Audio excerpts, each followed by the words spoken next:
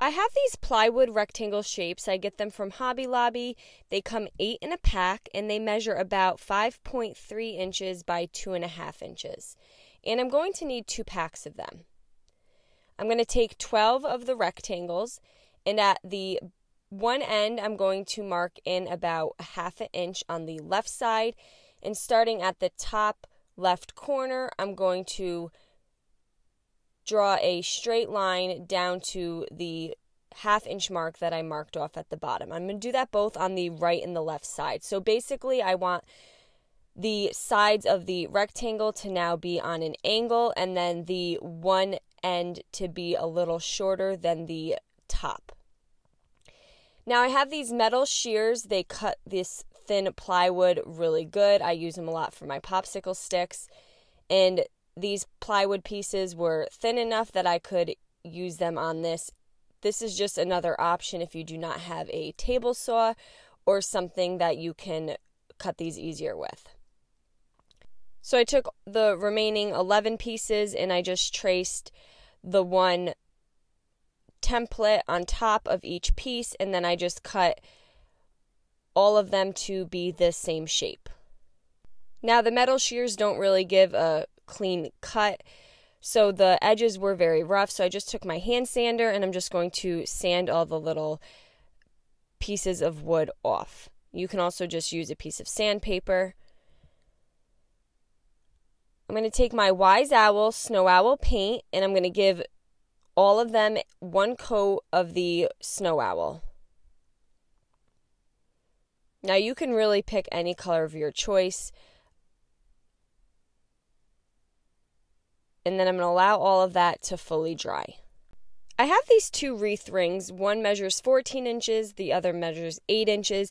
I've recently found a pack of 3 at the Dollar Tree, but the outer ring here was from Michael's. The inner ring was part of the pack from Dollar Tree.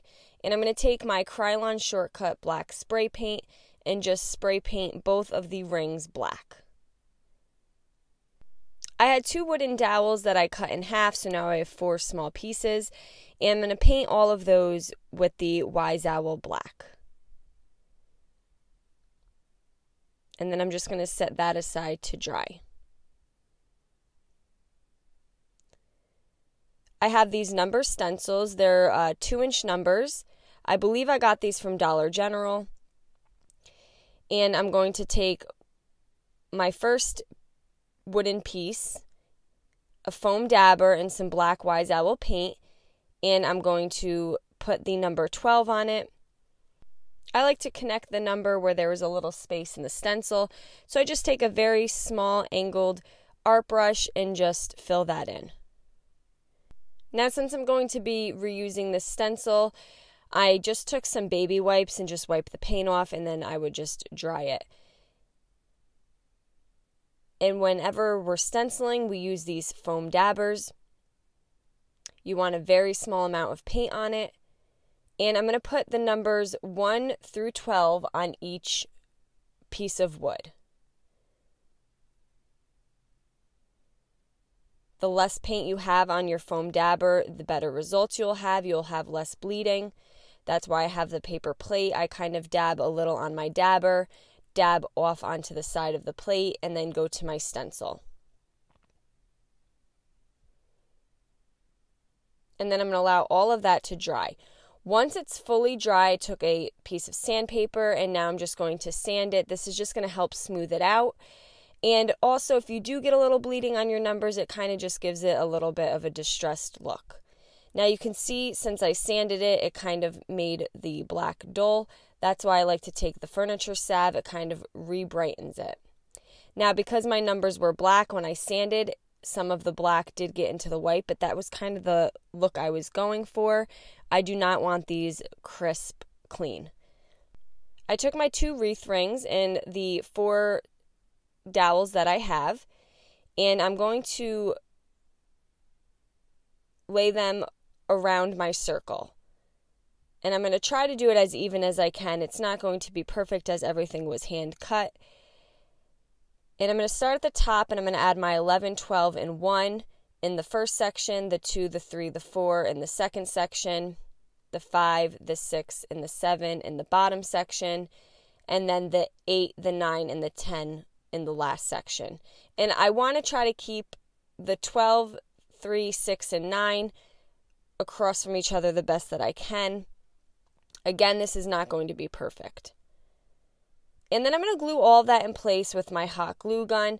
I do recommend, if you can, use the E6000. That's just going to be a stronger hold.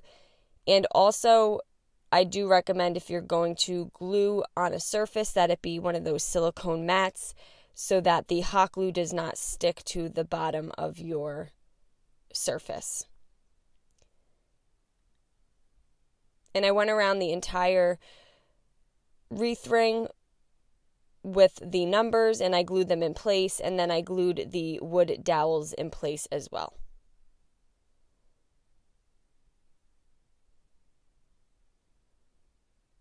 Now I get my finger protectors from Dollar Tree. They come 3 in a pack, and it just helps prevent me from burning my finger. I got this clock kit from Hobby Lobby. It was much more expensive at Hobby Lobby than on Amazon, so I do encourage you to look on Amazon. They usually come 2 in a pack. You can get many different size hands. So I just put the motor and the hands together, and it takes 1 AA battery.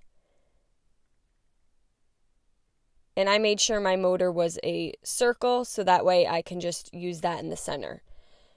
Before I attach that, I'm just going to glue a hanger to the back. And I just used E6000 in a picture hanger. And then I'm going to use the E6000 and put some on the end of each wooden dowel.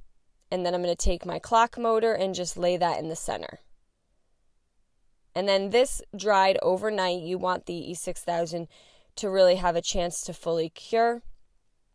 And there we go. Now we have this very easy Farmhouse windmill clock. I hope you guys enjoyed this video. Paint products, tissue paper, transfers, and mesh stencils can all be found on our webpage at chalkitupfancy.com. And don't forget, you can also check out other tutorials over on our webpage. Have a great day.